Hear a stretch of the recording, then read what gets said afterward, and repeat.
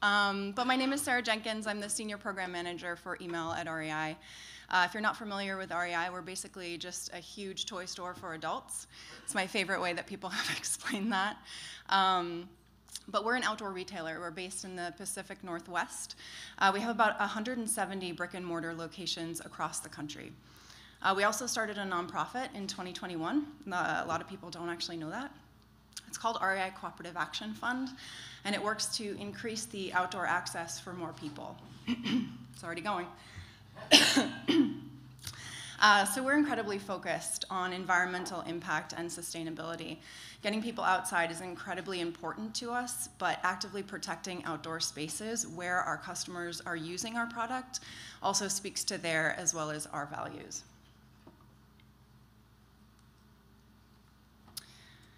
But I wanted to start by just giving a quick level set on the structure of our email team at REI.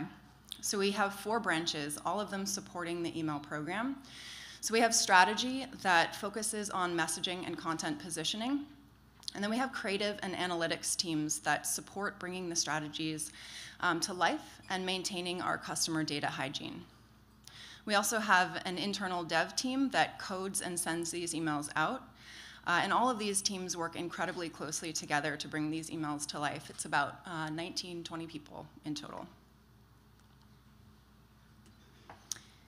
But today I'm going to talk about and just give some background on some challenges that we faced as an email channel, and an example of how we saw an opportunity during a highly competitive environment to increase our subscriber engagement and the value that we were offering to our customers, and just hopefully leave you with some ideas on different ways to look at and to use data in email.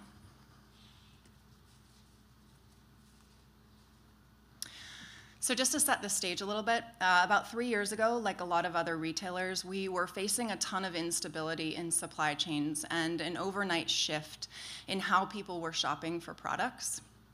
Because of restrictions, a lot of people were forced to start shopping digitally, which suddenly put a huge amount of pressure on the email channel to increase the connections with our customers, communicate updates, announce new product launches, and to support this newfound retail environment that had gone digital.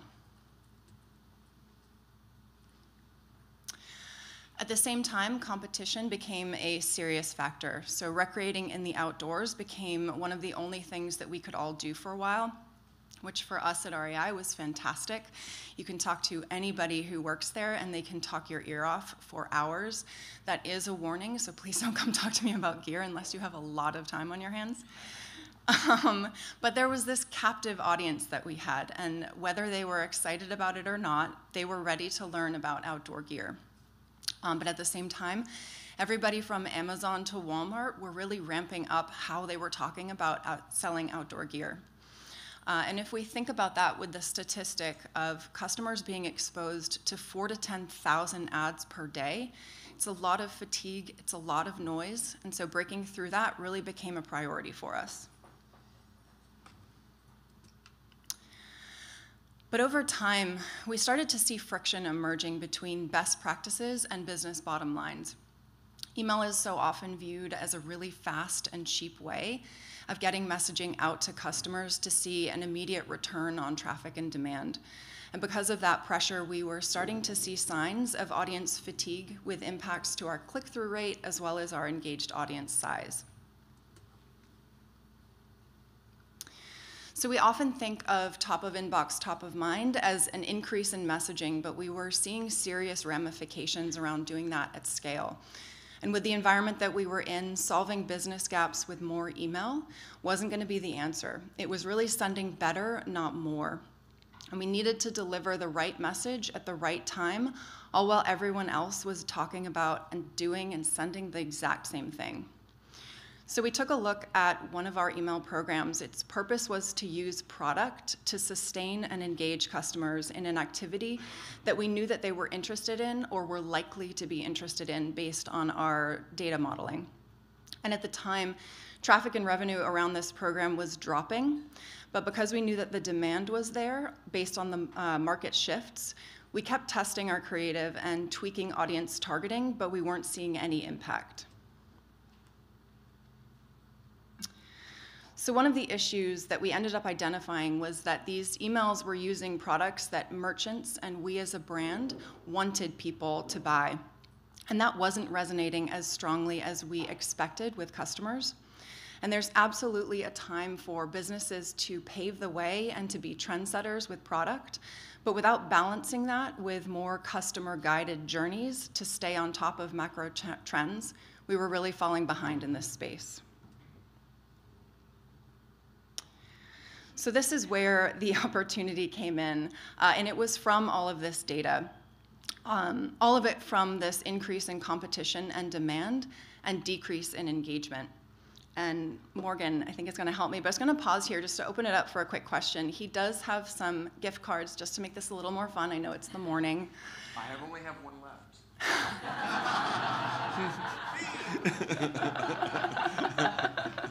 Well, then you have to answer the question.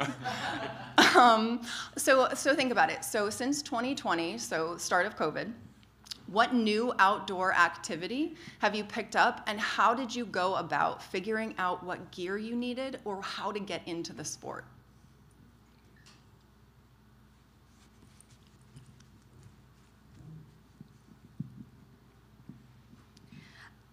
So in 2020, Katrina Wang, Overstock. In 2020, I started kayaking. Because I figured it was like the perfect like pandemic safe sport. It's outside and also a little bit difficult to kayak within 6 feet of someone else. So I started, that's how I started. How I figured out what gear I needed. Kayaking groups, like Facebook kayaking groups, honestly, for my area. I had no idea where to kayak. I live in Salt Lake City, Utah, so like it doesn't seem like an obvious choice. So yeah, that's pretty much what I did.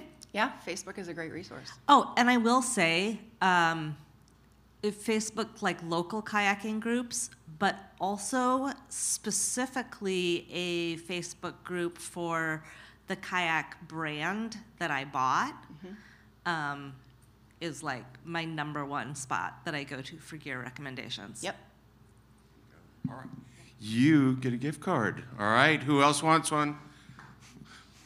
No. Anybody else? Good morning. I got into hiking more, and so then I ended up not realizing it before, but there's a whole bunch of sites with all the trails and that side of it, and that hiking shoes and running shoes are different. And so needing to have hiking shoes to have it be better on your feet when you go through it was my big aha, because I thought I'm fine if I'm just using the same shoes I would use for running. Yeah. Who are you? Oh, sorry. Kelly Haggard from Synchrony, Southern California. And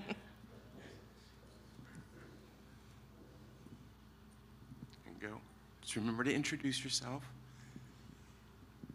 Chelsea with Advanced Auto Parts, Raleigh, North Carolina. I'm already a very outdoorsy person, so there's really not a sport I haven't dabbled in, but one that I've purposely avoided is running. I hated it. I played soccer, and I don't mind running with a purpose, but I just couldn't find running outside my door with a purpose. But during COVID, working from home for so long, not interacting and feeling kind of trapped at times, there was something about putting on your sneakers and walking out your front door. And I live in near Duke University. It's a very walkable area. I could just run for as long as I wanted to and just kind of release all of that tension. And during the summer and the spring, it's so beautiful outside. To try to work out in your house and lift weights, it was kind of like, oh, it's so boring. Like, I want to breathe fresh air and shake my body a little bit. And so people laugh, but I got into running because I just wanted to run away from work. And there was something really nice about just walking out my door and being like, see you later, I'm done. Yeah, that's great. Same experience. So all three of you, millions of people felt the same way, and they were trying to get outside and trying to figure out how to go about doing that. So there was all of this data from the three of you, from millions of other people, and it was data from beyond just our subscribers. And they were browsing, they were searching keywords, all of it on our site. They were searching Google, and all of it was really telling us what was trending on digital from a macro perspective. And all of it was going untapped to better serve our subscribers with relevant trends in activities. So 81% of consumers will research online before making a purchase, either digitally or in store. So all of this data was really at our fingertips, telling us exactly what was trending and what our customers were shopping for and wanting. And that's regardless of whether they were subscribed for email or not. So in email, in order to personalize, we often look at one-to-one behavioral data on subscribers, but we realized that there was actually this plethora of data that we hadn't, as an email channel, really ever looked at before.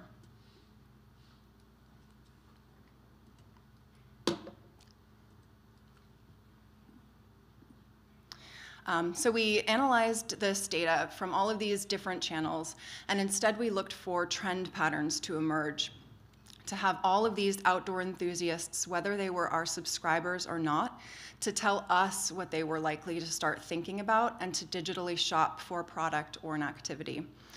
It then allowed us to turn around and serve our email subscribers the most culturally relevant and trending product at the time when all of these data sources were aligning, and to tell us was a time of peak interest.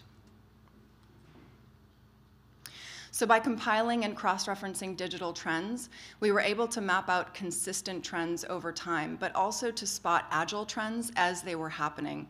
So times when there were spikes in interest that were well above historic trends that we wouldn't have been able to predict, and then get out in front of our customers quickly with that product to catch them in the moment that they start to think about it. So in this example, which is completely fake data, I know we have competitors in the room, this is totally fake. But we looked at the crossover trends within each of these digital channels. In this case, for water. And so in all of these different channels, to track and to launch a water-based email at the best possible time when people were interested. So once we had identified the macro digital trend, we layered on behavioral personalization to speak directly to the individual. So trends are a really great way to stay relevant, but one-to-one behavioral data makes that trend personal. So in this example, when we knew that hiking was starting to gain traction, we versioned the images and the landing pages based on their geographic location to better reflect the environment that they'd be in when they opened the email and would be experiencing these products. So we also looked at their behavioral data. So in this example, if we knew that somebody was browsing or had purchased dog gear, we also showed them hiking gear for their dogs. We also showed local hiking classes and events, only if they were located near a store. So this was a really great way to stay locally relevant and to encourage a deeper connection with the brand. We also have plans on the roadmap to personalize based on subscribers' purchase behavior. So whether they're browsing to purchase online or whether they're browsing to purchase in-store, especially as our subscribers start to get more comfortable with in-store shopping. So once we had dialed in on the trend data, we took a look at who we were talking to. So we started by scoring our entire audience based on behavioral flags that would tell us the likelihood of them continuing to engage with us in email. So this allowed us to identify the strongest opportunity group for re-engagement, but also the group that would be most responsive to this type of email. It allowed us to clear out the clutter for our unengaged group, since we significantly reduced the touches we were sending to them so that we could focus on sending them the most relevant and engaging content without also sending them additional emails that they may have qualified for. It also really allowed us to identify the group of subscribers who could handle getting more emails and for us to be more liberal while still being relevant with what they were receiving and qualifying for. So with this shift in the program of leveraging trending product data over business curated product, we've decreased circulation by 21% overall by pulling out people that we determined as unengaged and decreasing the circulation for a lapsing audience. We also saw a 52% increase in demand and a 13% increase in traffic using this trending approach. And as we get better at mining this data and creating better modeling around it, especially for historic trends, we do expect these numbers to continue to rise. But I do definitely want to call out some challenges that we faced with this approach. So one big challenge with using data in this way, and something that is critical to watch out for, are external cultural and environmental shifts, especially when using data to respond to agile trends. So in this example that actually happened, we were set to launch a rain gear email when California got hit by awful weather. I think they called it an atmospheric river. It was so much rain, so much snow. But by keeping a pulse on this, we were able to suppress customers in these areas. But it shows how a harmless email just using product that was trending could come off as incredibly insensitive for some and for us to lose brand loyalty. It also comes with internal challenges as well. There's always a push and pull when it comes to working with other partners, especially when there are multiple stakeholders. I would love to say that this was an easy process to launch and that it's super efficient, but it's not. It's never easy, but by having open communication, clear goals, and constantly testing and pointing back to data as the decision-making foundation, it helps to maintain internal alignment and really lets the results that lead to your goal speak for themselves. It also didn't come without surprises. At one point across all channels, there was such a strong spike in everything that was bear related. Every single one of us at REI was Googling about whether there was this massive increase in bear attacks that we had no idea about. It was weird. But the surprises didn't just come from the product. It was also in when paid and unpaid channel data worked best. And we absolutely saw stronger performance from some channels during certain times over others. So it's always important to test and to iterate on what does work, as well as continuously assess your audience demographics and behavior, just to layer on channel expertise on if you think it will be effective. So just wrapping up, just a final thought to leave you with. Reaching beyond your subscriber data will help to build a more relevant and personalized program for your customers. Data doesn't always need to come from them to speak personally to them and their interests in your industry. And lastly, don't Google bear attacks, but if you do, I have some bear spray recommendations for you.